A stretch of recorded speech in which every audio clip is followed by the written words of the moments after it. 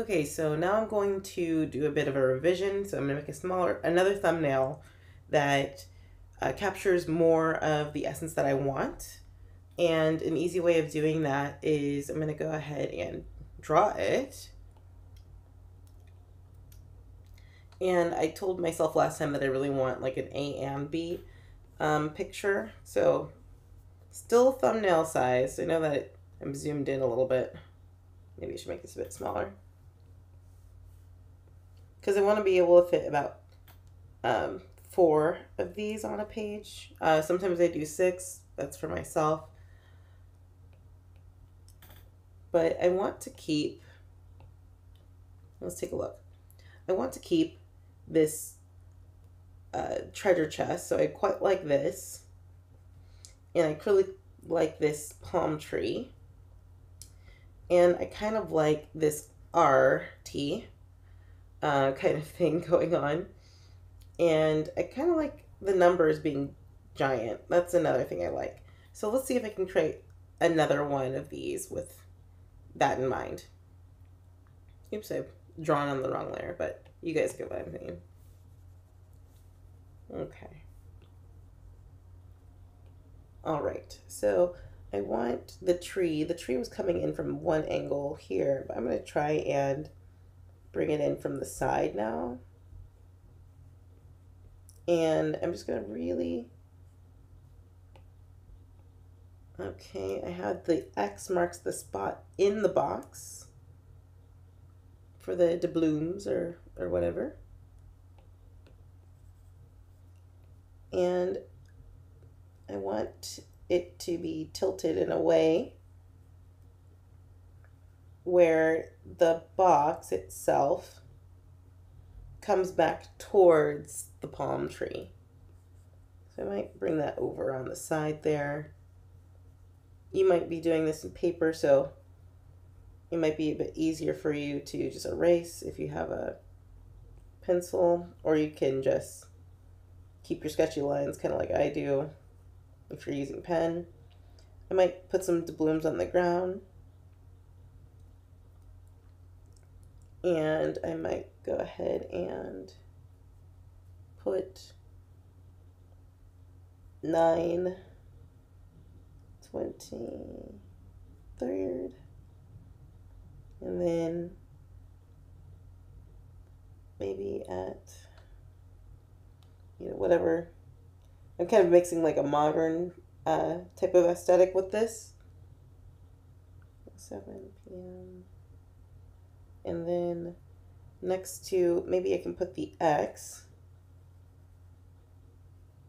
Let's see, where do I want the X? Maybe somewhere like here. And it can have the information of where the event is, like in this little box kind of area. That will be my representational box of where this is. And I might want to make sure that there's a little bit more interesting things going on at the top. So I'm going to put party here with a big R.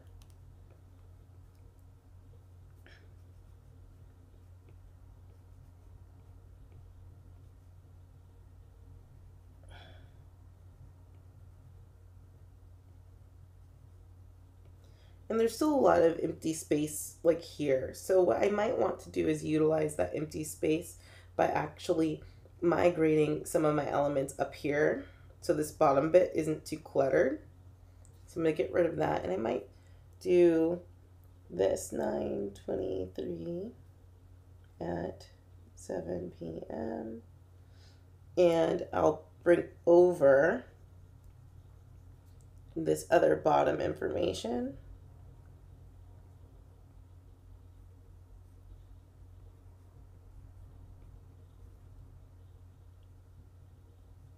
Because I need to know the where, and it should be clear where it is. And I'll still put my X probably floating up at the top of this. Maybe. you have to be careful for there's certain tangents that are being made right here. Tangents are when two points kind of get too close to each other. And right here by the treasure chest, I'm trying to make sure that this tangent, and I'm going to zoom in just to show you. I try to work zoomed out, but you can see here is a risk of having a tangent kind of towards the bottom. And this is the location.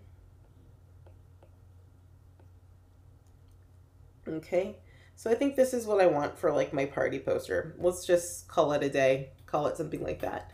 What you would do next is simply, using Photoshop or whatever, copy paste this multiple times over. So I'm going to take this, select it,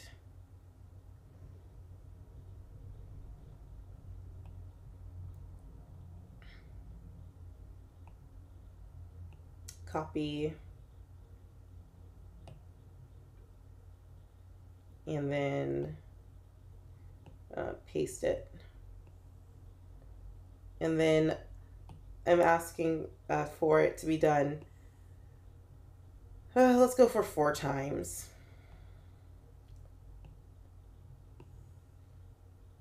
So it's the same one over and over again.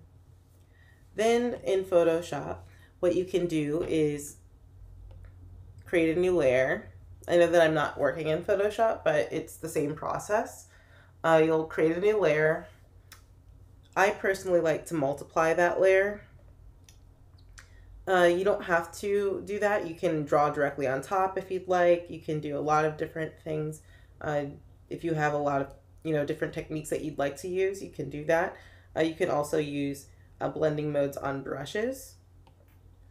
But what I like to do is kind of go for it. So I'm going to just take some kind of weird sandy color and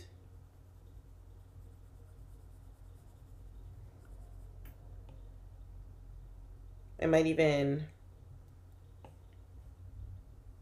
just go for, like, maybe it's a darker party, and I'm being really sloppy with this, but that's kind of the point. I want to make sure that I just get the idea down. Looks like I have a bit of this style of brush.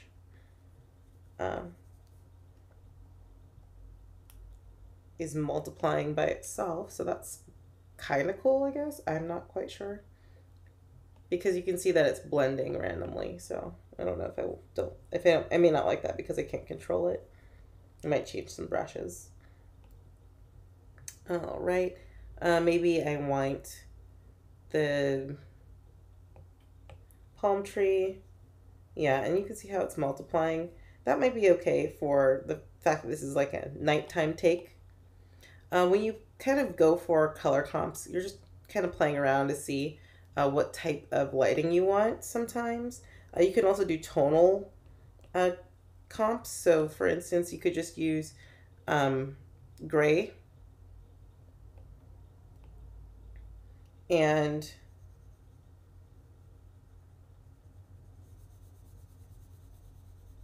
figure out the tone first. Where's your light and darks? Like this. So I know that this is going to be kind of a mid-tone here. And remember, where there's more contrast, the eye will go. So up here where the party is, I might want to make that a little bit lighter. Maybe put a fake cloud or 2 in here. I might want to lighten this up a bit towards the bottom. And then when I have this kind of like by the tree, you can add a little bit of darkness here. Add a little bit of dark here because this is going to fall under shadow. And I can go on another layer and then I can color on top of this. So I can actually go and create a multiplied layer and then color on top of what I've done. And I won't have to worry about the tonal variations. So it depends on how you want to work. You can see how I'm kind of skipping between two different ways of attacking this. That's just the way I like to do things. I just kind of go with the flow. I don't know what color the treasure chest might be. Maybe it's also brown. Or I might go online, look for images of treasure chest. So this current layer that I'm working on is a multiply layer, and it's capturing the information from the layer underneath.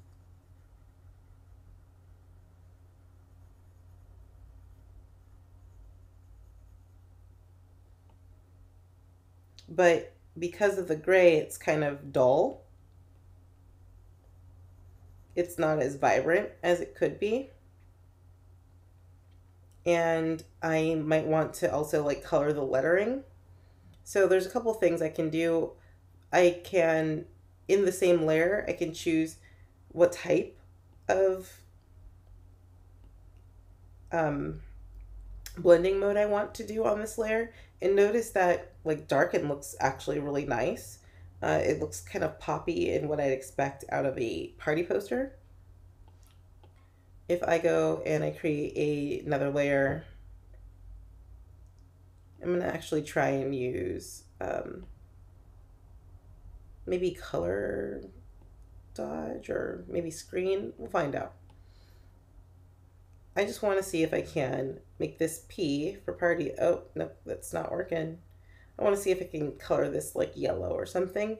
I might be better suited to actually go over it with the regular layer and do that. So let's see. Yeah, see lighter color. It doesn't really attach very well. Add does a pretty good job. Screen does a pretty good job. I can bring that down in temperature too, or opacity, I should say. And then as I play around with these, look at that pin light, looks really nice, and it has like a little bit of the pink there. So I actually might keep that, or I can use that for another one. So let me just go ahead. Pin light looks really cool. And these other ones may not be the thing. Difference looks really nice for maybe this other one at the top.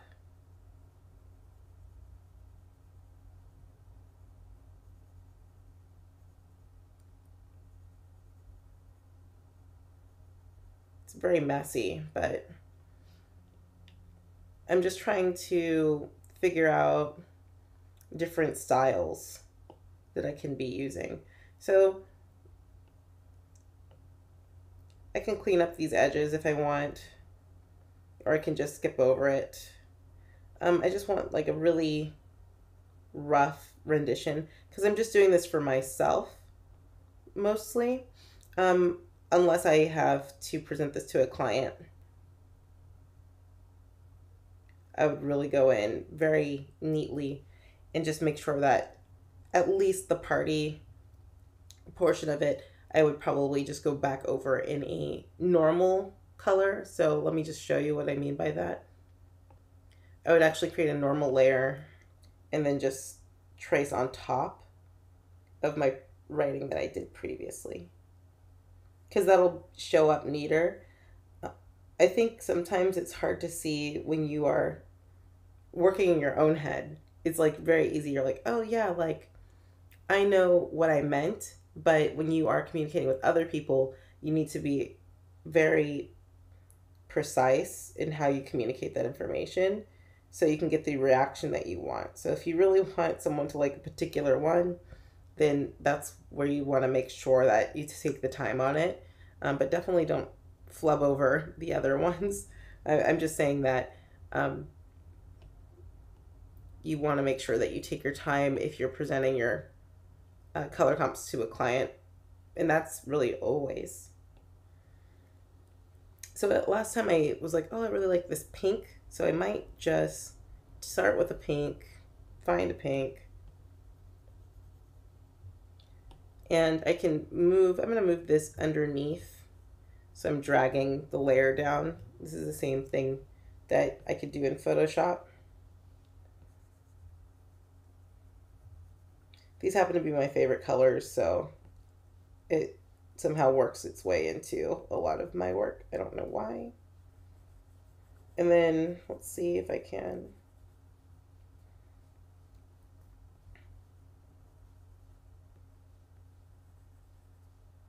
I want to kind of make a faux sunset maybe.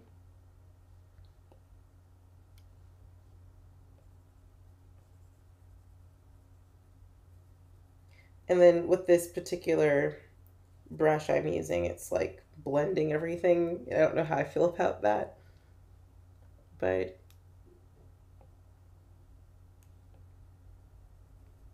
probably want to actually look at what a sunset looks like before proceeding, but that's fine.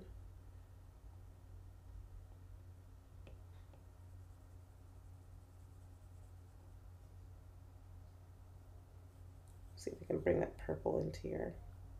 Just trying to make this look like a fancy drink or something.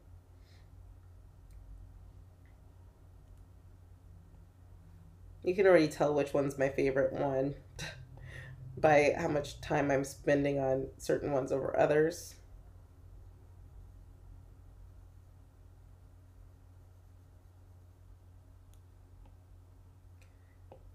But this takes a little bit more time. And if I find, like personally, if I find a one that I kind of want to go with, I would probably go with it. But you never know, like if you take the time to create your color comps, what your outcome will be, because you'll be inspired from one to the next to the next.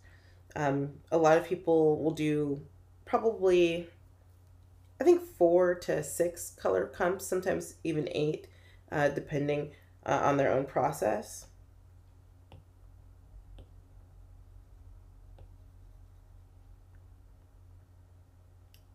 I feel like one of these looks like a Nickelodeon poster or something, like for a kids show.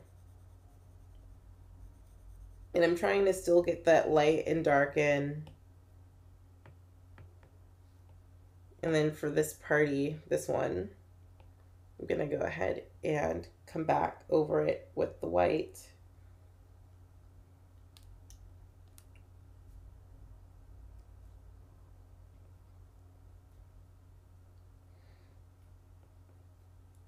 As if it was like shiny. I might add some little shiny glittery gold marks or like some early stars to kind of help the eye go from around and around. I also forgot when I redrew this that I should have a X marks the spot. Let's see if I can put this right back in. And I wonder if it'll look okay with some rather than others. Like, yeah, I think when you put red into something, your eye just goes directly to it, um, which is a good and bad thing because you want your eye to be able to move around the page.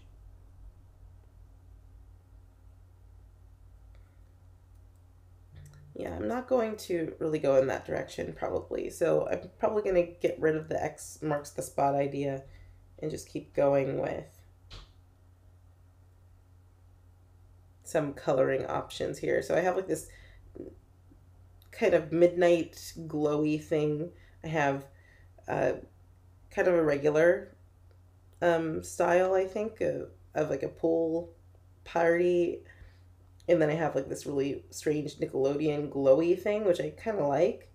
And then this other one, I'm not quite sure which direction I'll go for it, but let's see. You just have to, sometimes you run out of ideas and you want to push yourself, so. Oh wait, maybe I'll, mm,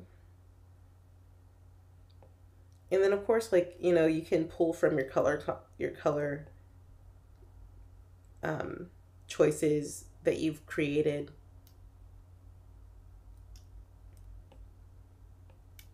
In your mood board.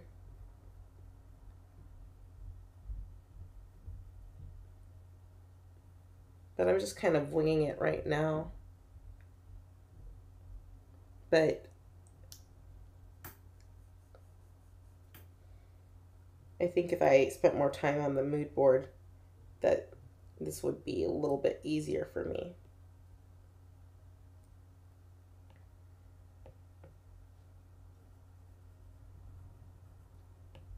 All right, let me make sure that's multiplied. All right, so I can keep finessing these um, all morning, all day.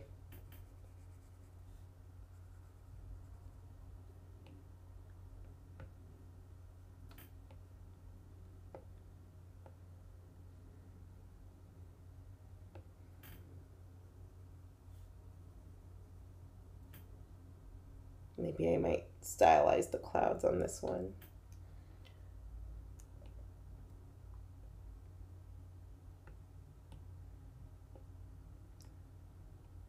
And then a good practice too is you can step away from your monitor and squint your eyes, or you can just squint when you look at things to see if everything is working, like you can identify each object individually. So I can squint and I can tell that for the most part, the colors are working except for the kind of midnight looking one. It needs to be lightened because I cannot identify the palm tree or the treasure. And because I can't identify those things, it's unreadable. So I might just go in and lighten certain things up. Maybe choose another blending mode.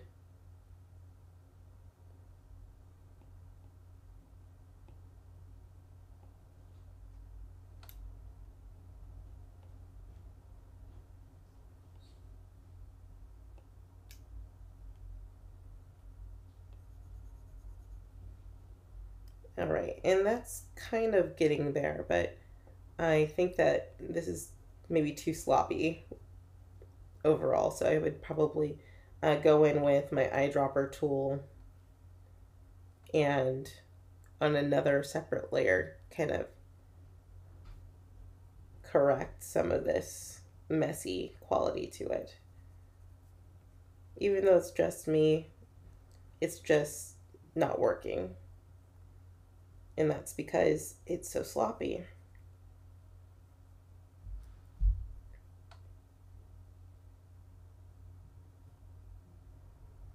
And when things aren't readable, that's feeding the whole purpose of creating this, right? So I think that that's much better. I can see I have some opportunities in creating a little bit of contrast down here. So I'm going to go down there, grab a new layer, and I know that this is a little bit messy.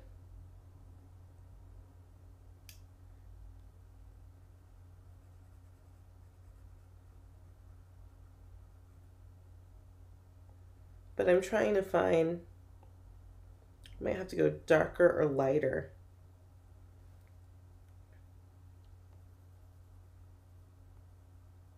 With this. Oops. Delete.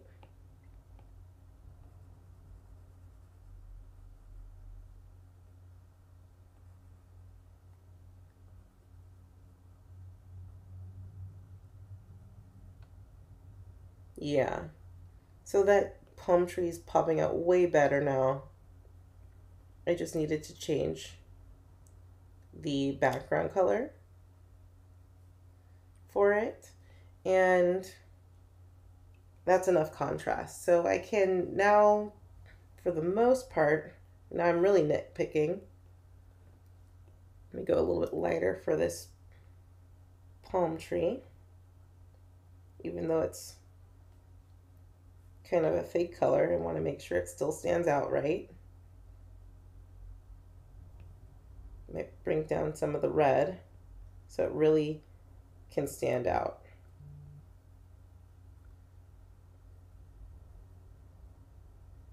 Yeah, that's looking good. I want to make sure that I go back in, grab that. There's this P that I want to make sure it stands out. Otherwise, people will be like, what's an arty? So I think I might do that in all of them. Make sure that the P is more prevalent. And then for this one, I guess it's in black.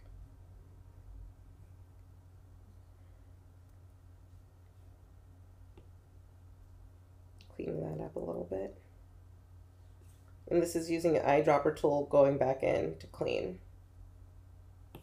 Eyedropper, color over. Eyedropper, color over.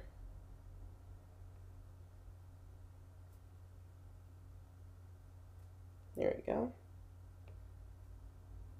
And then I squint my eyes again, see what's going on. There's something about this blue outline on this that actually seems to make these letters pop. So I might have to remember that for the final, depending on which one I choose. So I think I'm gonna go ahead and say that these are done color comps before I get really nitpicky with them. I think this took me